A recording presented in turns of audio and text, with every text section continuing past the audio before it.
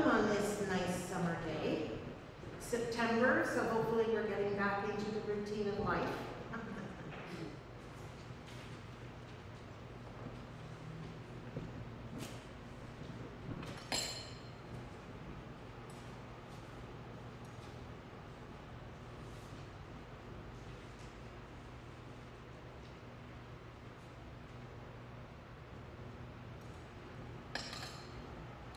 We light this Christ candle to remind us that God is always near. Even in the darkest of times, He is the light that will get us through.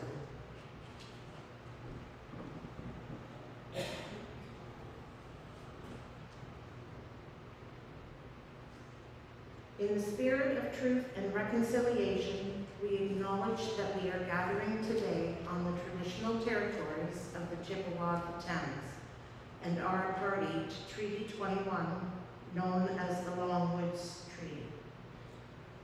We recognize that we need to learn the rich history of this land and its First Peoples to better understand our role as residents, neighbors, partners, and caretakers.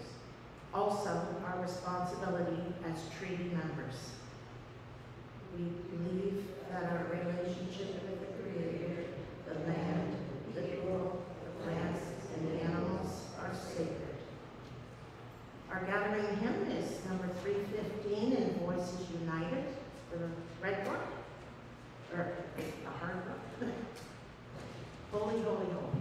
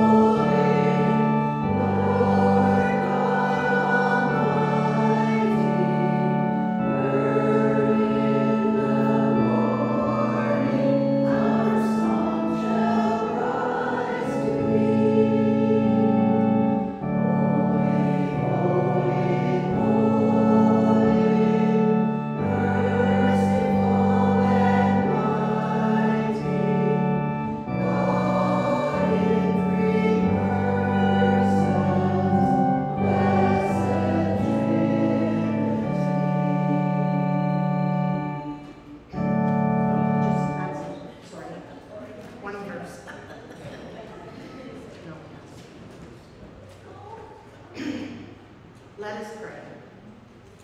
As we gather here today, Lord, we feel your presence as you speak to us through words and music.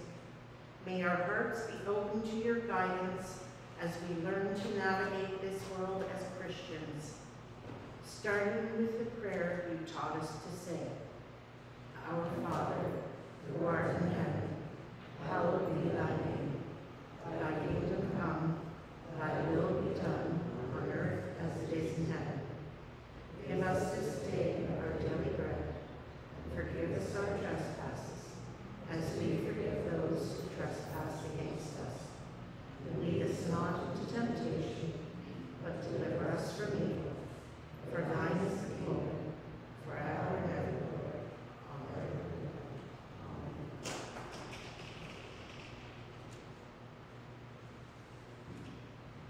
Our scripture reading today, the first one is Matthew 22, 34 to 40. The greatest commandment. When the Pharisees heard that he had silenced the Sadducees, they gathered together. And one of them, a lawyer, asked him to test him. Teacher, which commandment in the law is the greatest? He said to them, you shall love the Lord your God with all your heart, and with all your soul, and with all your mind. This is the greatest and first commandment. And the second commandment is like it. You shall love your neighbor as yourself. On these two commandments, all the law and the prophets hang.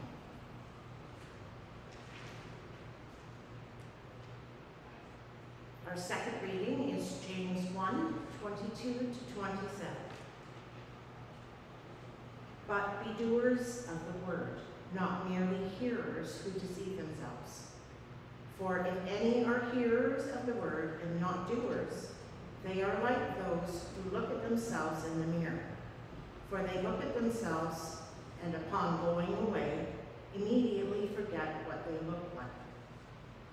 But those who look into the perfect law, the law of liberty and perseverance, being not hearers who forget, but doers who act, they will be blessed in their doing.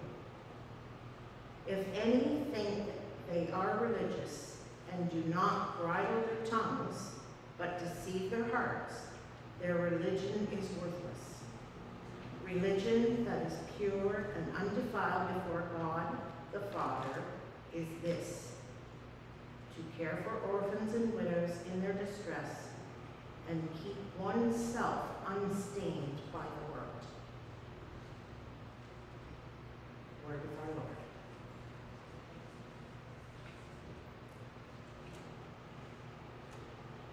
I'm going to read you a poem written by Mary Oliver. It's called Poem 133, This Summer Day. Who made the world? Who made the swan and the black bear? Who made the grasshopper? This grasshopper, I mean. The one that has flung herself out of the grass. The one who is eating sugar out of my hand. Who is moving her jaws back and forth instead of up and down. Who is gazing around with her enormous and complicated eyes. Now she lifts her pale forearms and thoroughly washes her face. Now she snaps her wings open and floats away. I don't know exactly what a prayer is. I do know how to pay attention. How to fall down in the grass, how to kneel down in the grass, how to be idle and blessed, how to stroll through the fields, which is what I have been doing all day. Tell me, what else should I have done? Doesn't everything die at last, and too soon? Tell me, what is it that you plan to do with your one wild and precious life? Let us pray.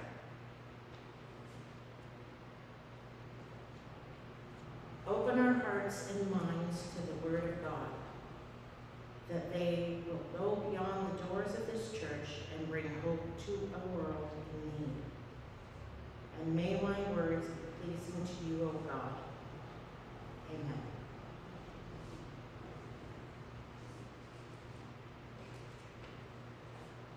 The most famous line of this Mary Oliver's poem are the last two. Tell me, what is it you plan to do with your one wild and precious life? They are taped to mirrors, pinned to corkboards, framed in embroidery, and so much more. For sure enough, these lines are worth remembering. These important lines inspire us to live life literally with intent. But the heart of the poem is a couple of lines earlier. Tell me, what else should I have done? What else, that is, besides falling in the fields all day, being idle and blessed.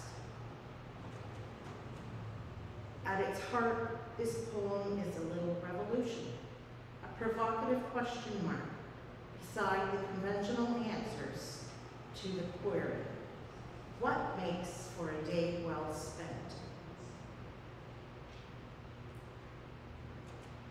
How should we spend this summer day? This summer day, I mean, the one we are in right now, the one we will live tomorrow. Oliver's potentially life-changing proposition is that we may very well need to rethink what a productive day looks like. It may look a lot less like a day tied to screens, emails, houseworks, errands, and getting things done, and more like the simple act of getting to know a grasshopper. And if we remember that not everyone has the opportunity to take a day in the fields to be idle and blessed, then this poem may redouble as our efforts to build a world in which everyone has the occasional time and space to stroll through the fields, wild and precious, holding a little sugar in our hand. As James wrote, we are to act on the Word of God, not just hear it. So how do we build a world where everyone can enjoy a day that is idle and blessed? Matthew tells us our greatest commandment is love. Love God with all your heart, soul, and mind. And to love others as ourselves. Loving others as ourselves. Well, that, in my opinion, is the hardest commandment of all. First, we have to love ourselves. Not always easy, because we are human, prone to making mistakes, and we tend to be our own worst critic. God knows what is in our heart, and that's why he forgives us. After all, he sent his son to die so that we could be forgiven. So how do we love others? 1 Corinthians tells us how to love, or how to show love. Love is patient, something that is a daily requirement, whether it is a hurdle to overcome, like lineups at the grocery store, or a challenge that requires us to stop and think about the situation before we act. Like another person who has said or done something to offend us. If we remember to stop, take a breath, we can see that the situation needs patience and understanding. Understanding that we all go through things that overwhelm us and cause us to act out of character. We also need patience and understanding for those who do not know God, his love, or his sacrifice. As Jesus said on the cross, forgive them, for they know not what they do.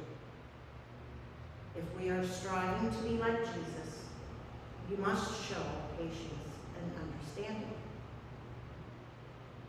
Love is kind. Showing kindness is a bit easier. From paying a compliment to a stranger, to helping someone in need who has a need that you can fulfill. And there's many ways in between. Love does not envy. It's easy sometimes to say, it must be nice to have, or it must be nice to be able to. We need to be grateful for what we have, instead of focusing on what we don't. Showing gratitude to God for our blessings and having that peace can encourage others. Gratitude is contagious. Love is not boastful or proud. Humility is the flip side of envy. Colossians 3 tells us humility is the patience or the practice of meekness, obedience to God, respect of self, I'll repeat that, respect of self and others, submissiveness to God, and modesty. You've heard the saying, respect is earned. As Christians, we're asked by God to show respect first. Love is not rude. Being polite and using manners is something we have all been taught from childhood. It should come fairly natural to us. Love is not self-seeking. What we do or say should not be a benefit of just us, but to all. As Christians, we are told to put others before ourselves, but there needs to be a healthy balance. We are also told to love and respect ourselves. Love is not easily angered. Now we're back to patience. The more patient we become, the less likely we are to react with anger. Love keeps no records of wrongs. True forgiveness requires that we let go of past wrongs. This is a little more difficult to do. Our built-in defense mechanism hangs on to the things that hurt us to prevent them from surprising and hurting us again. It is a matter of trust.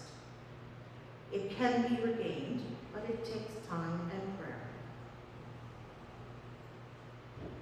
Love does not delight in evil, but rejoices with the truth. In other words, love does not encourage sin, but instead encourages the truth, no matter how much more difficult. Encouraging the truth, again, requires us to be patient and understanding. Love always protects, always trusts, always hopes, always perseveres. What great qualities to have. To always be ready to protect someone who is vulnerable. To have courage to trust without foreknowledge. Have unwavering hope and always persevere. We know that always is a goal that will require constant effort. Remembering these qualities of love will help us to show love to others in turn, help us make the world a better place. There are endless ways that we can make this world a better place, a place where all people have the opportunity to walk through meadows and to be idle and to know what truly means to be blessed. The greatest gift we can give all people is the greatest gift given to us from God, love. Love is always a great start.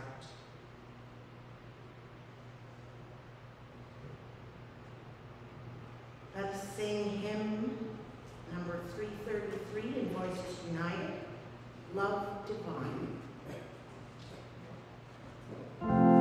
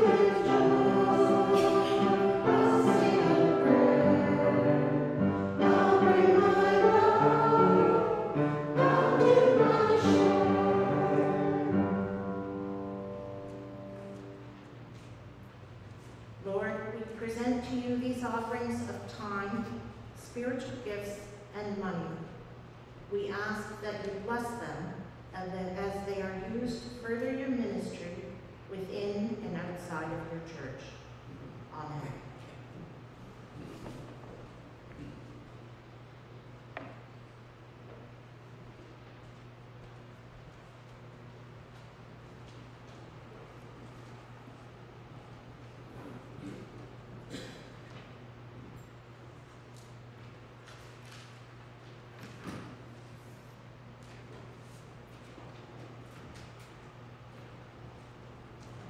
God of love, it is sometimes difficult to see the love through all of the hate in the world, but we continue to have faith.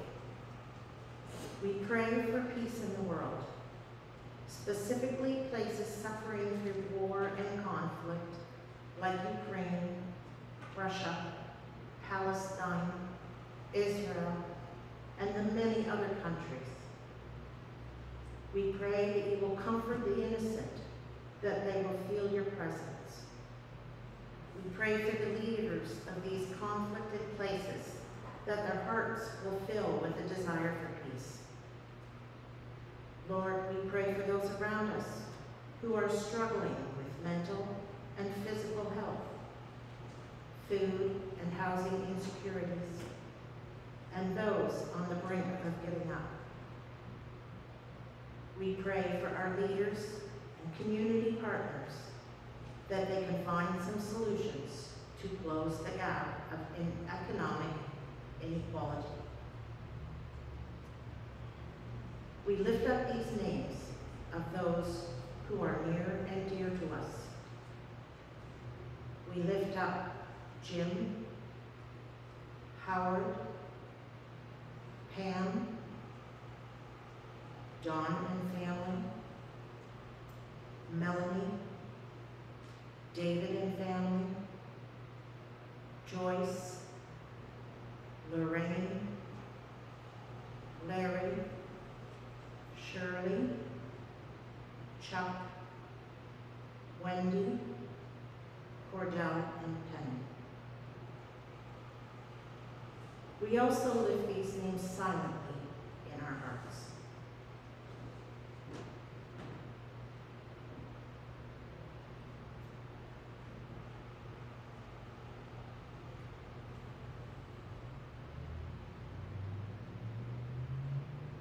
We pray, Lord, that you will show us our part in making this world better for all.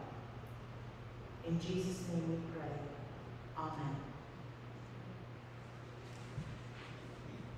Okay, hymn number 138 in More Voices.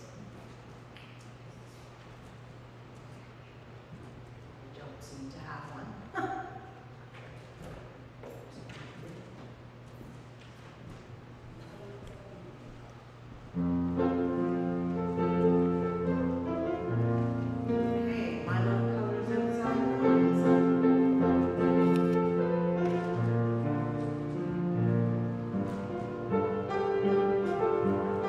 Verses 1 to